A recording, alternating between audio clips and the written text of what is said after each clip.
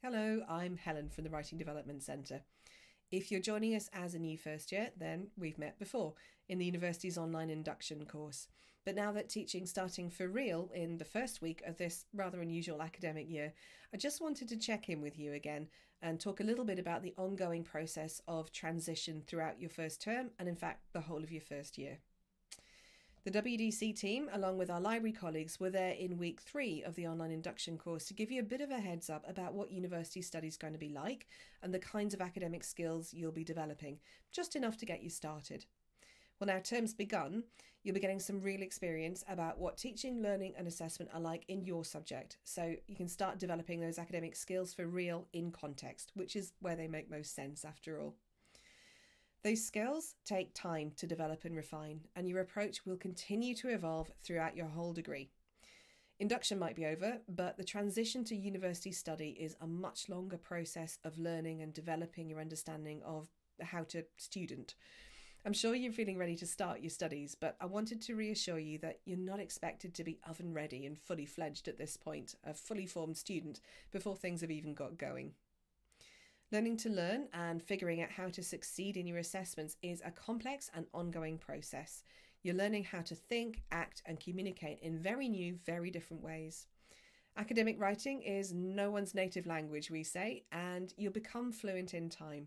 So throughout your whole first year, you'll be getting opportunities to practice and develop your academic skills in your assignments, with feedback from your lecturers to help you improve. And that's what your first year is for, after all.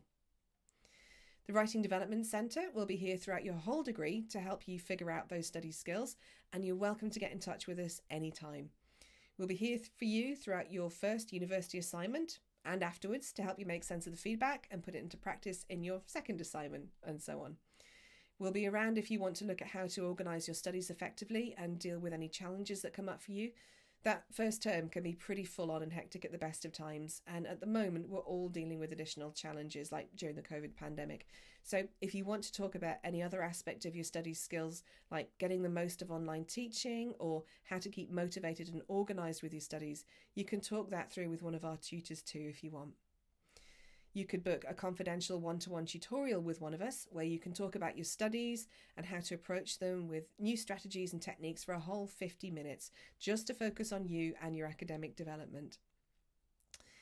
The best time to set up an appointment is once you've got stuck into your studies. So you've got a bit of experience under your belt, you know what the specific questions are that you need to ask us, and we can tailor our guidance to your particular context rather than just giving you vague, generic advice.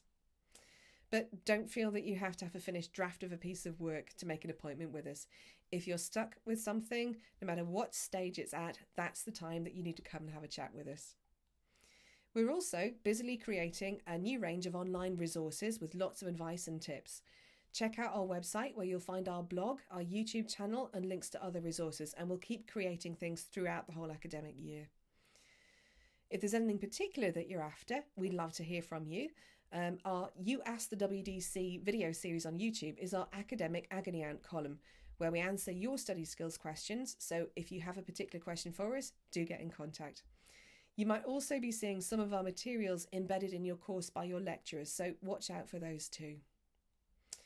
So as I say, induction might be over, but your transition to becoming a university student is only just beginning, and the WDC will be here for you throughout. We call it scaffolding. Bit by bit, we'll be here to help you to build up your skills and confidence until you're a successful independent learner. So from me and the rest of the WDC team, we're wishing you all the best for your first term at Newcastle.